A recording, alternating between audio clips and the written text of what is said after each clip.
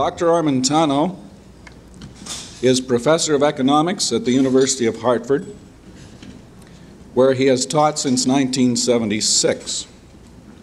He has also taught at the University of Connecticut, where he received his Ph.D. in economics in 1966, with a dissertation on the political economy of William Graham Sumner. His teaching areas include antitrust economics and law, government regulation of business, energy economics, money, banking, libertarian political economy, and business and society in the MBA program. Professor Armentano is the author of The Myths of Antitrust, Economic Theory and Legal Cases, published by Arlington House in 1972. And his essays have appeared in 5 other books, including William Snavely's Theory of Economic Systems, Yale Brosen's The Competitive Economy, Louis M. Spadaro's New Directions in Austrian Economics. His articles and reviews have appeared in journals such as the Antitrust Law and Economics Review, Human Events, Inquiry, the New York Times, and Business and Society Review. He is also the author of the forthcoming volume, The Competitive Economy and Antitrust Policy, to be published in late 1981 by John Wiley & Sons Publishers. Dr. Armentano has lectured widely to business and academic audiences both in the United States and abroad. His lectures include talks at Harvard, Cornell, Dartmouth, Tufts, Stanford, and UCLA Law School, among others. His talks before business audiences include the Wisconsin Forum and the 73rd Annual Convention of the Midwest Gas Association. In December of 1980, he was the featured speaker at the 22nd Annual Management Seminar Series, sponsored by the Rochester Institute of Technology. His organizational affiliations include the advisory boards of the Center for the Defense of Free Enterprise and the Council for a Competitive Economy. He is also on the editorial board of the Journal of Libertarian Studies and Reason Papers. His public affairs program, Byline, is heard on 150 stations across the country twice every month. Professor Armentano is the recipient of the 1980 Levy Foundation Award for Excellence in Private Enterprise Education, presented by the Freedoms Foundation at Valley Forge.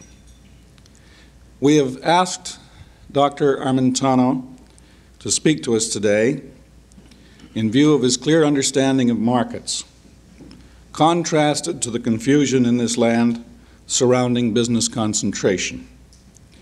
Dr. Armentano's address is entitled Competition, Monopoly, and Antitrust. Doctor?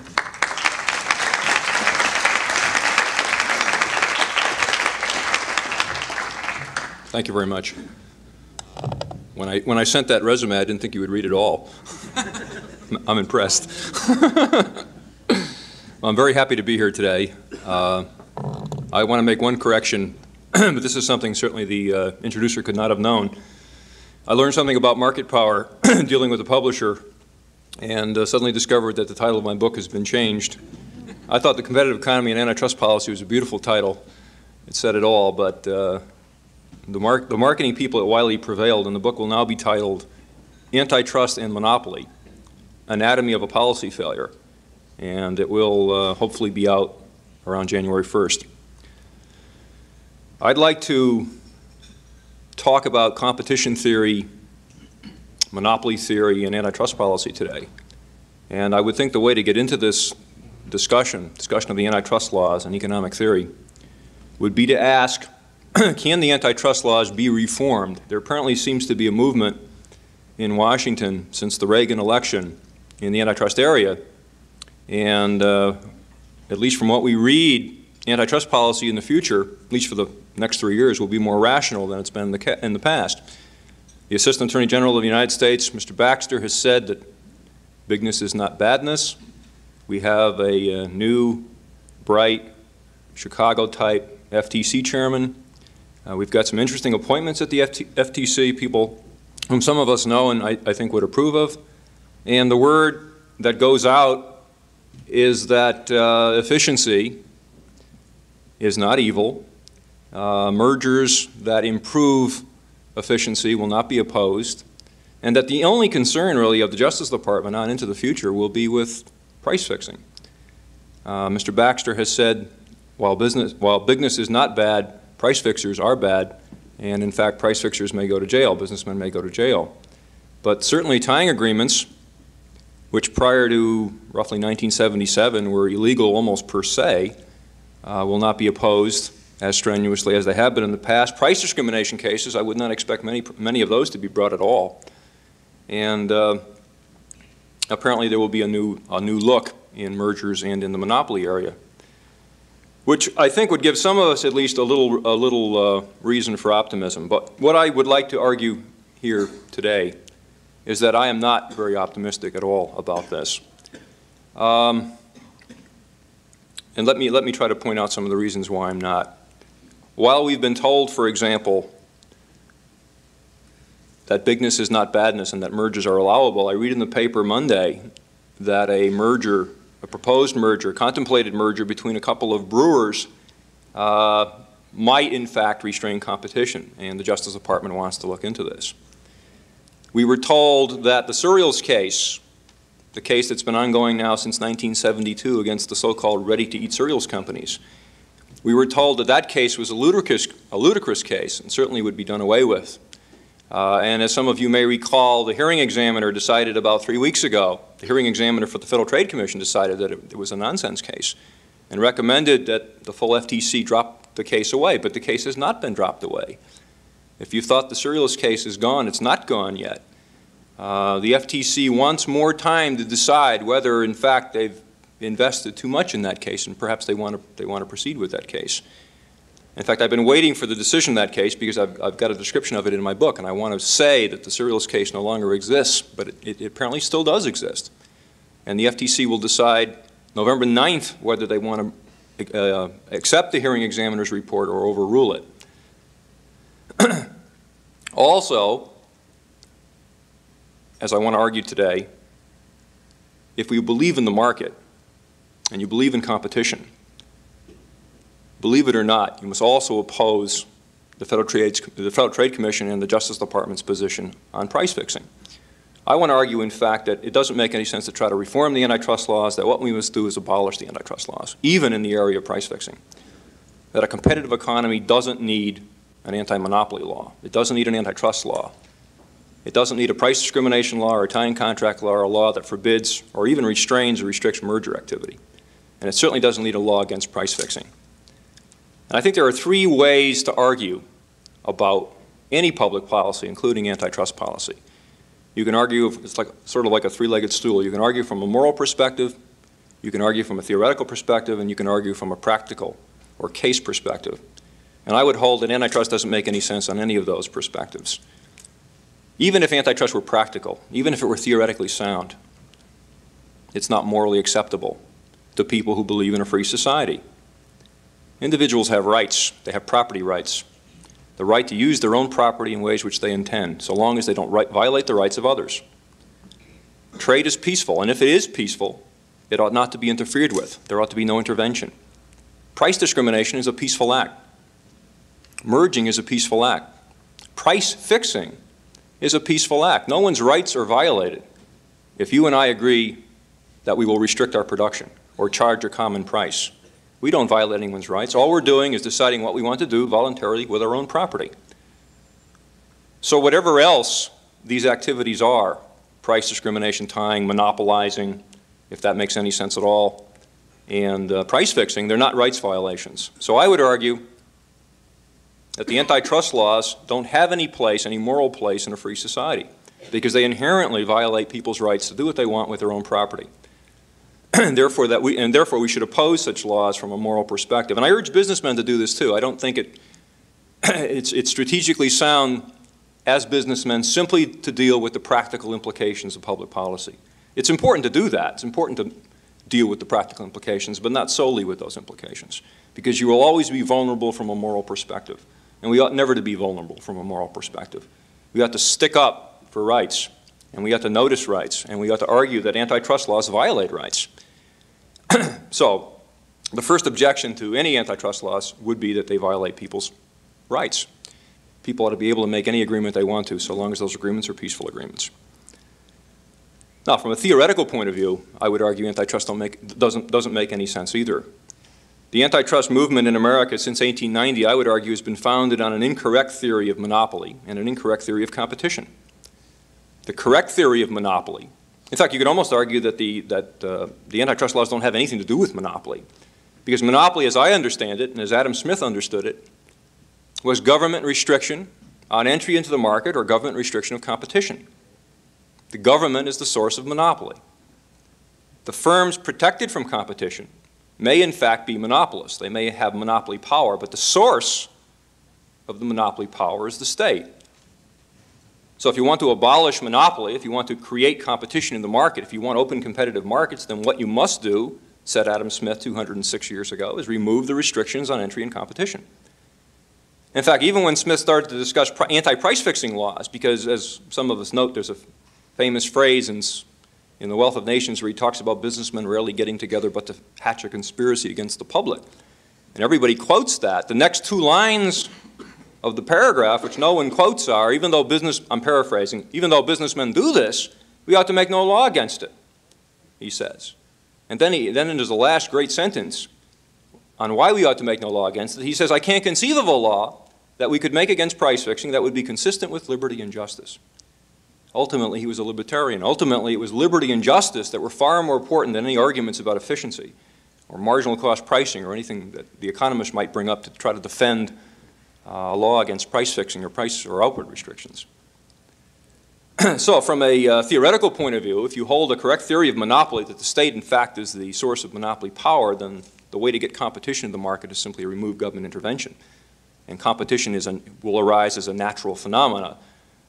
There are tremendous advantages to that point of view. One advantage is you then don't get into the numbers game. You don't have to worry about how many companies there are. You don't get into arbitrary definitions of competition as a lot of small little firms producing homogeneous products. None of that matters. The only condition then for competition is that the markets be open. And there could be one firm in the market or a dozen firms in the market. It really depends how many firms consumers choose to support.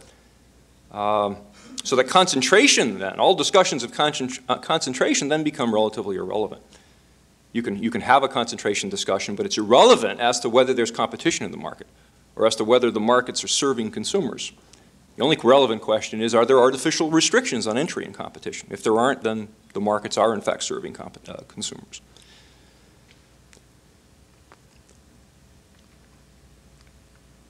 Competition theory in economics, at least since Alfred Marshall, at least since the late 19th century, competition has been associated with small companies producing relatively homogeneous products in markets where information is very good, or if not good, perfect. Product differentiation has always been singled out. This was particularly true in the Depression in some of the writings of the theoretical economists. Product differentiation has been singled out as always an element of monopoly and monopoly power. Again, the advantage of adopting the alternative theory of monopoly that I gave you is you don't fall into this trap. Product differentiation, in fact, becomes an element of competition. It becomes a way that firms compete in the market, and you're never drawn into making the mistake of associating product differentiation and monopoly power with that view. These theories are wrong, in my view. The notion that product differentiation is an element of monopoly or advertising is an element of monopoly. As far as I'm concerned, these are elements of competition. In an open competitive market, firms differentiate their products, try to provide services and warranties and guarantees and other advantages, and that's the nature of the competitive process, the open competitive process.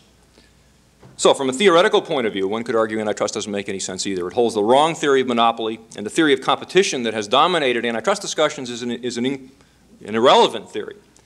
This perfectly competitive market with small companies and homogeneous products, that's not the way firms compete. It's not the way they ought to compete.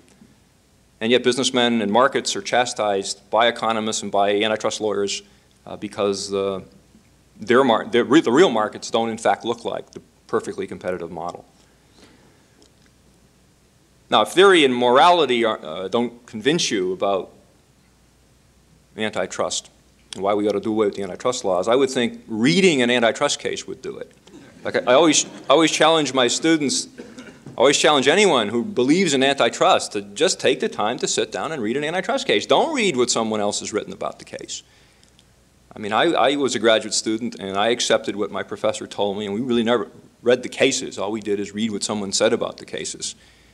And then I came to the University of Hartford, and I had to teach an antitrust course, and I said, well, Jesus, I better go read the case. I better go read the cases, actually read the cases. I don't want to tell my students things that are incorrect. And I discovered that the real world of antitrust was 180 degrees different from what I'd been led to believe, that if you sit down and read a case, you know that antitrust doesn't make any sense at all. You don't have to be theoretical. You don't have to be a moralist. All you have to do is look at the practical facts, and you find that outputs are never restricted, and prices are hardly ever increased, and technology is hardly ever repressed or restrained, and competitors are hardly ever put out of the market with predatory practices. And if you don't believe those things, you just read these monopoly cases where the government alleges that all of this happened, and you discover that it didn't happen at all. And I'd like to take you through very quickly some of these cases, because I think it's important that we understand history. I think it's important that we understand what firms, what large corporations did in an open competitive market. They've been accused of monopolizing, and I think it's important that we understand that they weren't monopolizing. Now, certainly the most important industry in this respect, I would think, would be the petroleum industry, where the charge of monopoly is always made. And of course, the charge was made in the 19th century that that industry was monopolized by one company, Standard Oil of New Jersey, and that's the reason the government broke the company up in 1911. Well, I don't think either one of those things is true. I don't think Standard monopolized the market in the 19th century, and I don't think that's the reason the government broke them up. If you go back into the 19th century and you look at outputs and prices and numbers of companies, and whether there were any restrictions on entry into the market, in my view, with my theoretical approach to monopoly and competition, of course the markets were competitive, because there was very little government intervention in the petroleum industry between 1860 and 1911. There was some intervention. There was some state laws. There were some restrictions. But they weren't restrictions on entry. They weren't price controls or price restrictions. There were no, to my knowledge, tariffs and quotas during this early period. So that from my perspective, the markets were certainly competitive. But from my colleagues' perspectives, were the markets competitive? I.e., did one firm come to have all the market? Did it destroy its competition? Did it raise its price? No. The price of oil fell. The price of kerosene, for example, fell from around 80 cents in the early period, roughly 1862, to about 6 cents a gallon. When Standard Oil was indicted for being an all-embracing monopoly, the price of kerosene was 6 cents, which was the lowest it had ever been in the history of the industry. In 1906, when Standard was taken to court in St. Louis, Missouri, for restricting production and raising price, their lawyers presented evidence that, in fact, outputs had been expanding throughout the entire period and that prices were as low as they'd ever been. In 1906, there were approximately 130 oil companies, oil refiners, not just oil companies, oil refiners in the market. Standard was one of them. Standard Oil was a holding company. It was the name of a group of companies, a group of Standard companies. But if you took the share of the market of all these Standard companies, it was only roughly 68%. There were 130 other companies competing. Some of them had very big names. We still know them. Sun Oil was there, Gulf was there, Texaco was there, Pure Oil Company. These are large, vertically integrated refining companies that existed prior to the divestiture of the Standard Oil Company. They competed with Standard. They made money. The industry was not monopolized by one company. It could not have been. And it was not. And therefore, the antitrust suit against Standard certainly wasn't a suit against the firm just about ready to gobble up the entire industry. The trends were all the other way. Standard's highest share of the market, if that's relevant, was way back in the 1880s, where it was around 85, 86, 87%. But at the time of the trial, it was around 68%, and declining. And the reason for that, of course, was that the markets were open to competition, and that oil was being found all over the country, and that the nature of the end product was changing. We were moving out of the kerosene age into fuel oil and gasoline. And no company, even the Rockefeller Company, is smart enough and able enough to take care of all of those things. Rockefeller had put all his eggs in one basket. He watched the basket. He was a penny pincher. He was careful. He was clever. The company made a lot of money, but it couldn't monopolize. It couldn't monopolize and did not monopolize. If monopoly makes any sense, again, in the neoclassical sense of the term. Remember, with my terminology, there's no monopoly anyway because there's no regulation. Even if we had had one company with 100% of the market, there would have been no monopoly for me because the markets would still have been open to competition. If consumers want to make a monopoly out of any firm, I say, let them go ahead and do it. If consumers want to buy from one company rather than from a group of companies, that's their own business. We as buyers can choose to support any number of companies. If we want to take a chance with one company, then fine. The notion of predatory practices is consumers buying the goods they want at lower prices. That somehow is evil. I've never been able to understand that. My economist friends have been writing articles about this in the journals for the last 10 years. When is predatory pricing evil? When should we allow it? When the prices are below average cost, when they're below marginal cost, when they're below average variable cost. They've been fighting this out for the last 10 years. It's all absurd. Let businessmen charge any prices they want to, and if consumers want to take advantage of lower prices for whatever reason, let them take advantage of it. And that will change the market structure. Well, then it changes the market structure. So what? What does market structure got to do with competition? Nothing.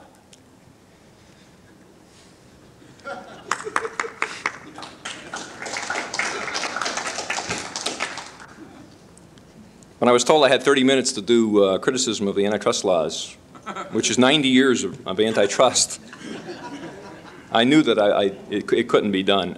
We can cite cases all day. I was told to leave some time for questions. There are many, many other cases. Let's put it this way. There are many, many other cases that you would want to read. Remember, cases never prove anything anyway. I can cite a case, someone else can cite another case. Don't let cases decide the issue for you.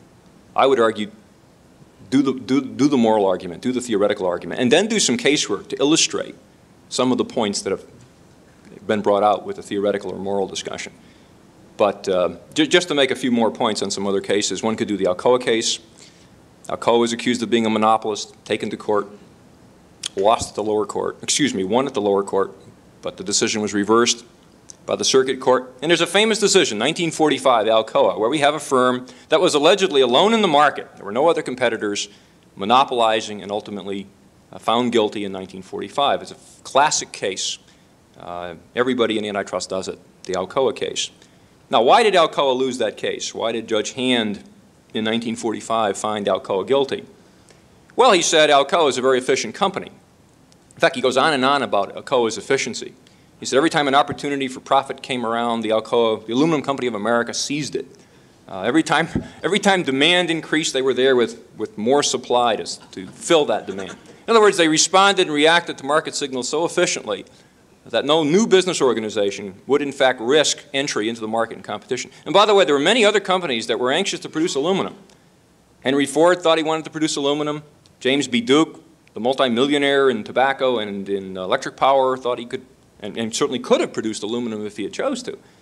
But what everyone discovered in a 50-year period, 1887, 1937, in which the Aluminum Company of America dominated the aluminum market, what everyone discovered was that Alcoa was an incredibly efficient company, sold the good at the lowest conceivable price in the market, and took about 9.5% on their investment, and that no one really wanted to give away their money and try to compete with Alcoa under those circumstances.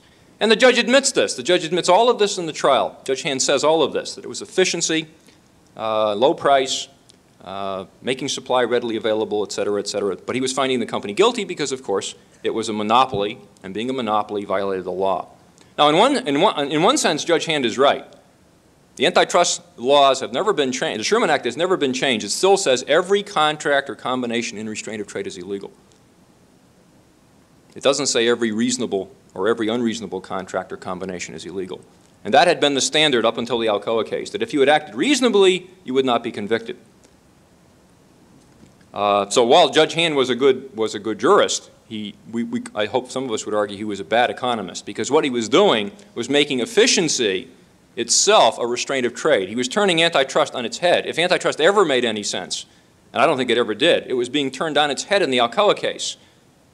To be efficient was to restrain competition. To be efficient was to restrain trade. To be efficient was to injure consumers. Now that's the reverse of the truth, and yet that is what Hand is saying in the 1945 decision. And we've had a lot of decisions since 1945 where very similar things have been said.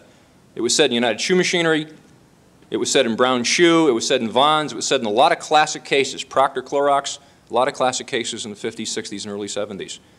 That's what we've got to, that's part of what we've got to purge. if the antitrust laws can be reformed, which I don't think is possible, but that would be part of what we would have to purge, the notion that efficiency itself is somehow a restraint of trade or competition. Now, I haven't said anything about price fixing, and maybe rather than try to make a defense of the price fixer, I would leave that to questions if anyone would want to bring that out in the question and answer period, because I think it takes a little time, and I have 20 after 1, and I'm told we have to end at 1:30. So thank you very much.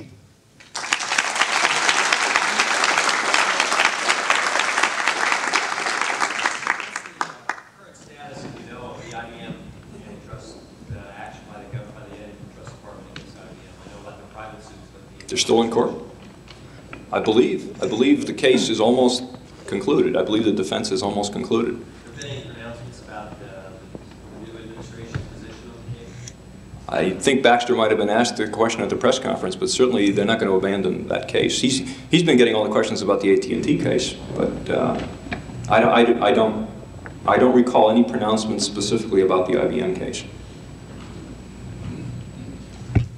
I'm a business consultant, and over the years I have found that many businessmen, certainly not all, but many businessmen are lazy, they're inefficient, and they're all for competition as long as it's not in their industry. And consequently, they seek out protection from competition, they seek out protection from new entrants at the state legislatures, in the Congress, and even at the local level where appropriate.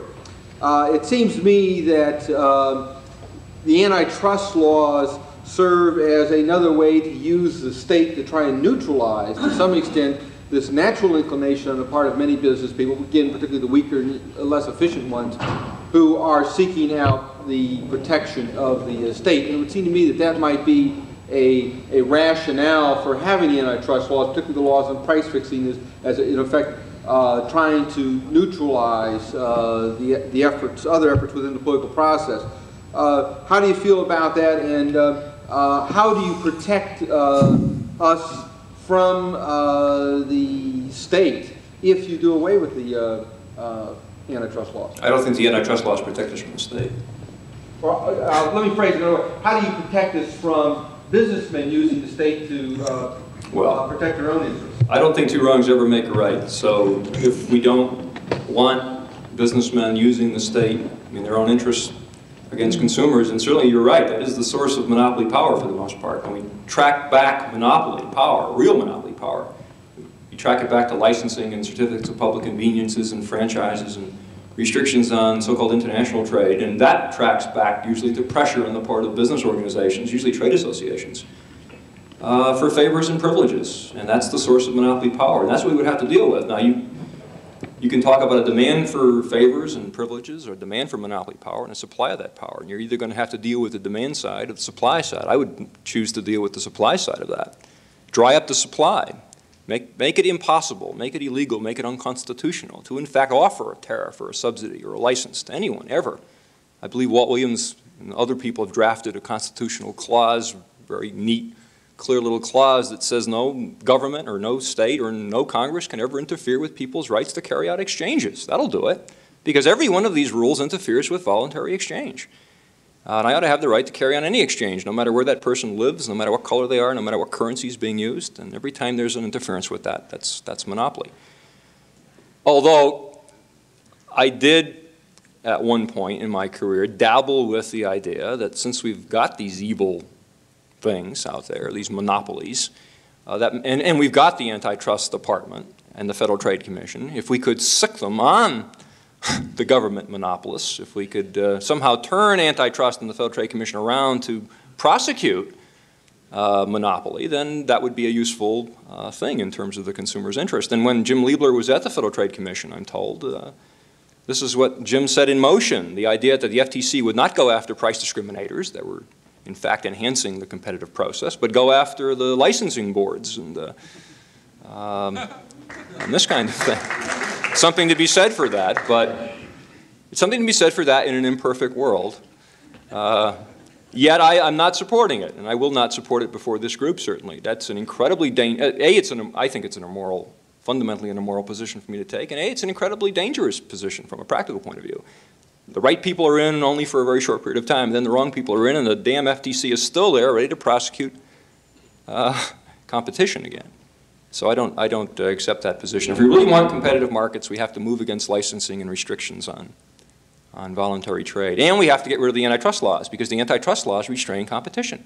They don't restrain monopoly. They've never restrained monopoly. They don't have anything to do with monopoly. They restrain competition. All the cases are competitive firms. Some of them are big, but they're all competitive firms.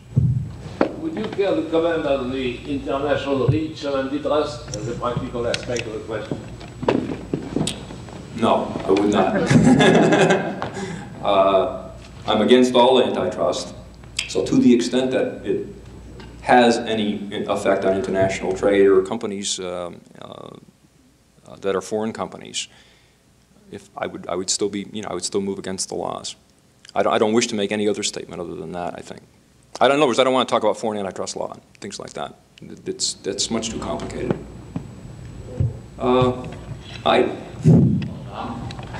mentioned property rights, and most libertarians believe...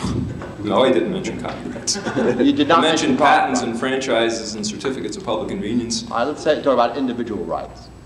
Would you go as far as many libertarians do and argue that when there's a breach of a price fixing or production allocation contract, that this would not be arguable in a court of law?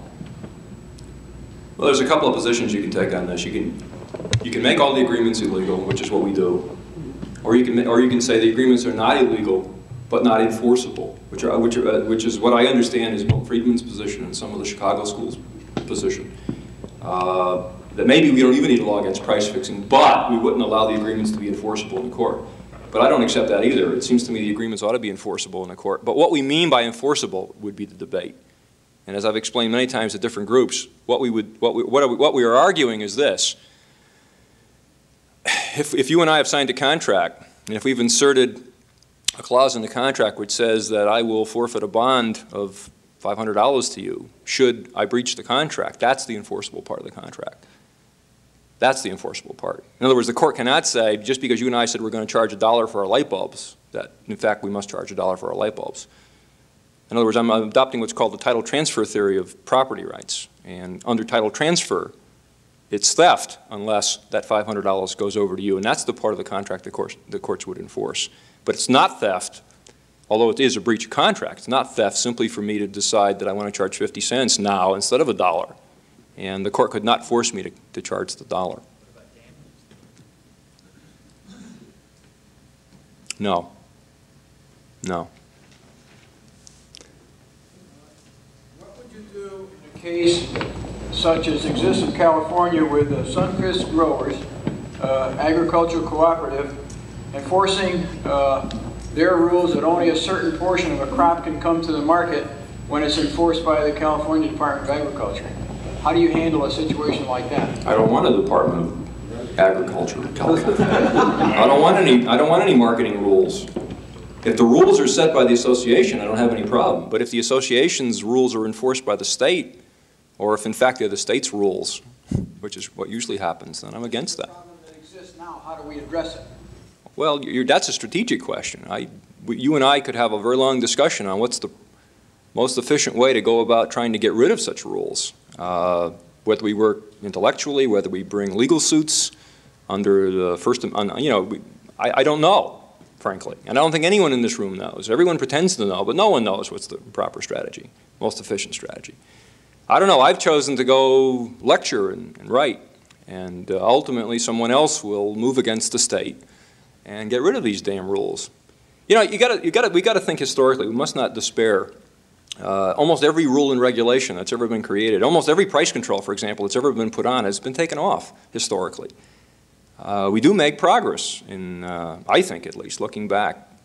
So I would not despair about the Department of Agriculture in any state. Hopefully, if we do our homework, we can move against such regulations and get rid of them ultimately. Do you favor the continuation of the patent, trademark, and copyright systems that we have in this country?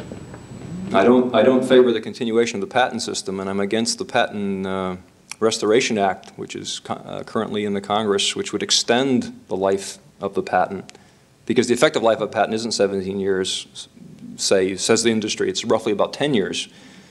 So there's a bill in Congress right now that would in fact make it a full 17 years by not granting the patent until in fact you came to the market with the product. Okay, and I'm against that because I think the whole idea of patenting is wrong. No, I think trademarks and copyrights are appropriate. I think it's appropriate in a private market system that you protect private property rights, but I think it's also important that you not restrict and restrain competition and someone else's right to market or sell something in the market, and that's what the patent does. To the extent that the patent goes beyond the copyright, I'm against it.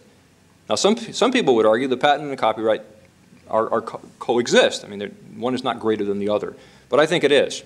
I think a patent does prevent a second, third, or fourth independent discoverer from, in fact, marketing and selling a good in the market, whereas a copyright does not. So to the extent that the patent does interfere with my rights, let's say I'm the second discoverer of something, independently discovered some drug which I now want to bring to the market and sell, to the extent that the patent forbids me from doing that, makes it illegal for me to do that, I say it's wrong. A copyright system would not do that. I would be able to copyright as a second discoverer, and the burden of proof would be on the first discoverer to, in fact, prove that I'd stolen the discovery. And if I hadn't stolen the discovery, it seems to me I have a perfect right to sell it. Now, please don't, well, please don't. Maybe privately we can talk about the practical problems associated with such systems. But there are practical problems with copyrights, period. I mean, we've had practical problems with copyrights for a very long time. But I think that would be my position. No patents. Trademarks? Sure, why not? I own my name. I don't have a problem with that. I think people ought to own and have a property right to signs and names. I don't see that as a violation of anyone else's rights. And certainly copywriting books and photographs and works of art and things like that seem to me to make a lot of sense. A monopoly creates itself as an obstacle in the course of competition to make available a product or service in the market. Just accepting the concept of organizing to compete against the monopoly, circumvent the obstacles, certainly must be the answer that we have to seek between the producer and the consumer of the product or service. A partnership of that kind certainly can't be obstructed. And I agree. You don't have to spend the money and support the lawyers who go to court to defend you or protect you against a monopoly using the courts and the laws that are subversive. And I think what we're really talking about is a matter of business and work ethic. And if your trade associations that we have or individually, if we don't have a business and work ethic in our relationship, the consumer isn't going to buy the product or service anyway. He's either going to be the king or the victim in the market, and he'll decide. I agree. I think markets are inherently competitive. And I think you're right. If there is what you're calling a monopolist on the market, and the monopolist is in fact not providing good service, then someone else will. By the way, I don't think there's anything more competitive than a firm trying to become a monopolist. The great danger of having laws against monopoly. We don't have a law against monopoly in America. We have a law against monopolizing. That's the problem. You could argue that's the problem. The Sherman Act doesn't make monopoly illegal. It makes monopolizing illegal. In fact, there was a great debate on the floor of the Senate when the Sherman Act was passed about whether they were making monopoly illegal or whether they were making monopolizing illegal. And in fact, they were making monopolizing illegal. Now, nothing could be, in fact, more competitive than attempting to monopolize a market. That's why the antitrust, you could argue that's why the antitrust laws have been used so perversely. Because nothing could be more competitive than trying to monopolize a market. So we've been using the laws against firms that have been the most competitive firms in the sense that they've been trying to monopolize markets, which is a very competitive process. And I would not want to interfere with that process. But you're right, too. I mean, you could have a firm that was suddenly lazy, inefficient, but that firm would lose market share. You see, there are no cases against firms like that. There are very few cases against. We never prosecute large, inefficient companies that are repressing technological change because they lose market share and therefore are not of interest to the Justice Department. They're always bringing the cases against the good firms. Why bring a case against a failing firm or a bankrupt firm or a firm that's losing market share? That's the nonsense of antitrust from a case point of view. Shel? A historical question. Was the Sherman Act passed because of a improper economic theory, or was there a hidden agenda? Well, Jerry O'Driscoll at NYU hopefully will do the definitive piece of research on whether there was a hidden agenda. What he seems to be saying in a preliminary article that I read was that the Congress had just gotten through passing some good high tariff laws, and everyone knew the tariff was monopoly, and to cover their butt, to in fact fool the public as to their real intention, what they had to do is pass a real paper tiger kind of antitrust law to really pretend that they were really against monopoly. While at the same time, in fact, the Republicans had just gotten through passing some of the highest tariff bills that had gone through. And the big debates in the 1880s over monopoly was about the tariff. It had always been about the tariff. Everyone knew tariffs created monopolies. So you went and passed the Sherman Act just to try to ameliorate that kind of difficulty. There's also other hidden agendas, too. Senator Sherman himself seems to have had his own little hidden agenda. He wasn't the pro-consumer advocate that some of the history books pretend. He had apparently presidential ambitions and wanted to get his name on a big bill. Also, by the way, in the bill itself, when it was written, it had a provision explicitly that said, you want to make illegal business acts that raise the cost to the consumer. The expression raise the cost to the consumer was actually in the bill, and that was taken out when it was passed. So, you know, if you thought it was a pro-consumer type of bill, at least the original draft indicated that it might have been. But what happened to that? And why didn't the Congress, when it saw that it passed the bill without that provision in it, why didn't the Congress revise the Sherman Act? Because, you know, everyone pretends that the antitrust laws are pro-consumer laws, and yet they're not. They've never been used. I don't think they should be pro-consumer or anti-consumer, but they've never been used in a so-called pro-consumer way. You could say the reason why they took the phrase out of it, raising the cost to the consumer, is what you said about before about the tariff. The tariff obviously raised the cost of everything to the consumer. It was totally inconsistent. No, apparently it was taken out because of a constitutional problem. Senator Hoare, who took the bill through the Senate, felt there was a constitutional problem with explicitly saying, having that language in the law, so it was taken out for that reason. That he didn't think it would have survived the constitutional test. That's my understanding. You know, we had a speaker yesterday who mentioned the importance of ideas and language, and I think this is a good example. Of course, the idea of stealing words like fair profit, particularly the case of this pure and perfectly competitive market model that all the students are taught. Now, you can say, well, yeah, it really is. Not only is it not a perfect model, it's not even a desirable model. That's right. right. You really wouldn't want no innovation. But it seems that somehow or other that's got to get described differently to the students that learn it, because they come out and say if it doesn't look like this model, obviously it's less than perfect. And how do you go about doing that? Well, progress is being made, Herschel, on that. The professors who still teach the courses, I think most of them are wrapped up in the model, but the students who are now reading some of the new books that are coming out. For example, we use Gortney and Stroop at the University of Hartford, and the Gortney and Stroop principles text has an excellent micro section where they say very clearly that perfect competition or pure competition is not what competition is about. And they stress over and over again the process notion. And in fact, when they get to innovation and product differentiation and things like that, they say this is what competition is, and it doesn't spoil competition. They say it very clearly, and I think you will see this more and more in the principles books as time goes on, but it takes a long time to get rid of a bad idea. And that's a very bad idea, an incredibly bad idea. Chicago school people, by the way, still cling to it. That's one problem I have with some of them. They still cling to that perfectly competitive model. The Bork book is filled with it, and yet after he finishes his model, perfect competition model work, he says, well, now we can pretty much ignore it and forget it. And yet it's in the book, and he pretends, in fact, that it is meaningful, and then he suddenly tells you to forget it. So I don't know what the Chicago people are going to do with this model. I would hope they would join us Austrians and Libertarians, and say that the whole model, the perfectly competitive model, is totally worthless. We should throw it out. Thank you very much.